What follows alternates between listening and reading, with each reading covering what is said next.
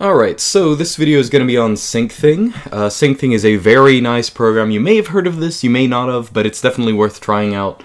It's a kind of, well, it actually answers a lot of questions I get. Some people want to know how to sync files between computers. They don't want to run rsync or something like that. They want something that they never have to touch, they never have to think about. They don't want to set up a cron job or anything complicated. They just want files to sync. Syncthing can do that. Another thing Syncthing can do is it can actually run on these odious devices. It can run on phones.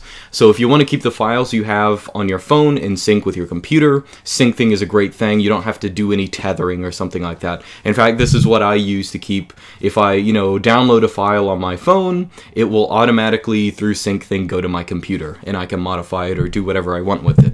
Now, Syncthing works both ways. If you make updates on one device, it updates all the other devices connected to it. So it's very useful if you just want to never have to think about keeping basic files in sync. So Syncthing pretty much is in any Linux repository for any distro. If you just pretty much install it, it's in the main repository in Arch. I already have it installed, so obviously I don't need to reinstall it, but I'm pretty sure it's in Ubuntu and Debian and stuff like that, but if not, it's in, a PPA or something. But anyway, I already have Syncthing installed. In fact, I actually have it set up. Now, to run Syncthing, just throw it in whatever command prompt you have.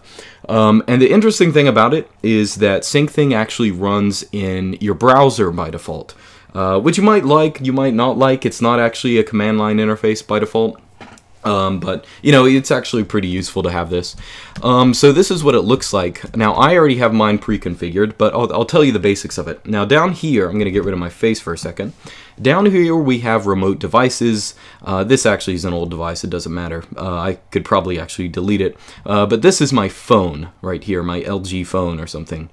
And, of course, you can see it's not connected. Now, to add different devices, sometimes Syncthing can automatically detect devices on the local network, but the typical way to do it is go to the Actions tab, click Show ID, and you have this. This is the ID for this particular computer. So if I give this to my phone and I add this device on my phone, if I go down to this and say add remote device, and I copy and paste that device ID in there, I can add any device. And once you add a device on another device, it's sort of a reciprocal adding, because all devices automatically sort of add each other.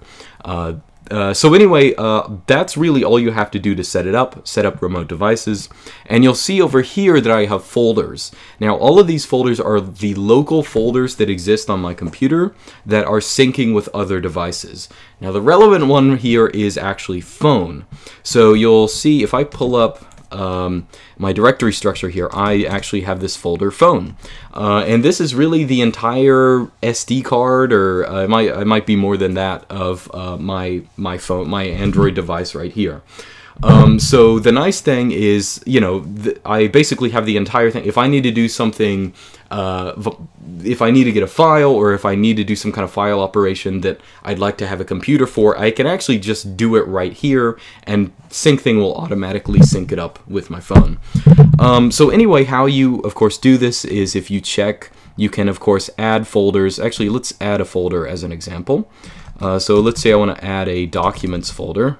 The folder path is going to be, my actual documents folder. And you can select which device it is you want to share it with, and then you just click save, and that's going to be fine. Now, of course, it's actually not transferring files yet, just because my phone is currently disconnected, but it scans through them, makes sure everything's okay. Let's see, there's some error in one particular file. It's not really important for us, at least, for our example here. But it takes a little bit of time to scan all the files, depending on how big they are, but we don't have to worry about documents.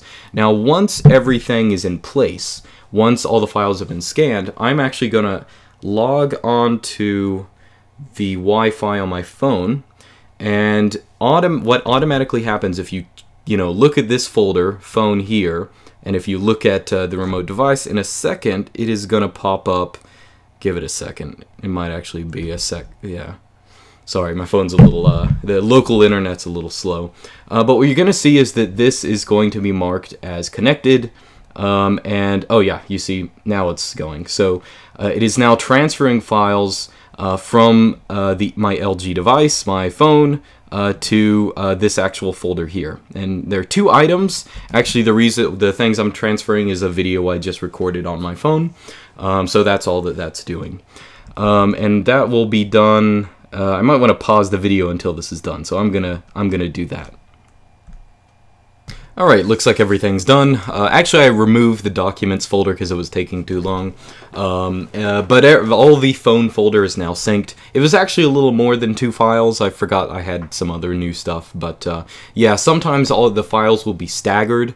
And I will say, if you want, one of the other things you can do is go down to the edit option here, and you have some more advanced things you can do, like for example, by default it's just going to choose what files to sync in a random order. But one of the nice things is that you can, if you want only small files first, there's a reason you might need that, you can set that setting, or largest ones first, or sort them by what's newest or oldest or stuff like that. So you have a bunch of different options. I don't have anything special set here, but that's something you might want to look into, which is pretty nice.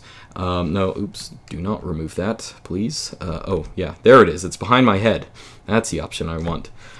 Yeah, so I should say there are other settings that you can set. Of course, I have a different GUI. I use the darker GUI and stuff like that. Just be sure to explore it, but ultimately this is all you really need to know to use the web interface. Now, if I go to my phone folder, I think it's in the DCIM, yeah, down here, and you will see that I have some videos down here that I actually just recorded. So that, yeah, so that's what I needed. So that's about it. That's all for the main interface. I will say you can look at the manual for Syncthing, and there are, like, again, its primary interface is through the browser, but you do have some options for manipulating it by command line if you need to. One thing that I occasionally need is to get my device ID. So, well, actually, it's right in front of you anyway. So device ID just prints out your device ID, and I might need to, use rsync to put it on some other server or something like that to use it. But there are a couple other options here. The one thing I don't like about Syncthing is I like it to have a more cohesive command line interface. But especially if you're a newer user, what it has is fine. And even this is one of the GUI programs that I don't mind using at all. One last note: I don't think I said this before. Notice the address that it's projecting on. So it's going to be to 127.0.0.1, your local host or whatever. And then the port that it uses is 8384. And that's all I think you can change that, but that's what Syncthing is going to use by default.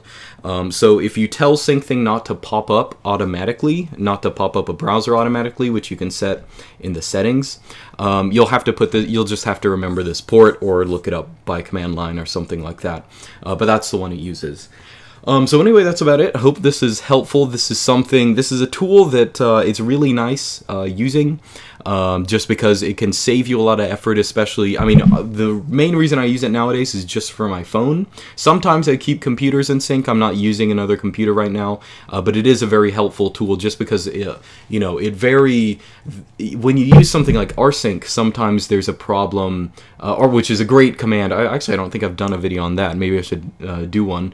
But one of the things that rsync I don't feel does as well as Syncthing is integrate, like if you're making changes on 2 different devices, Syncthing will be able to, sort of sort through the changes and stuff like that and make it, nice and easy for you.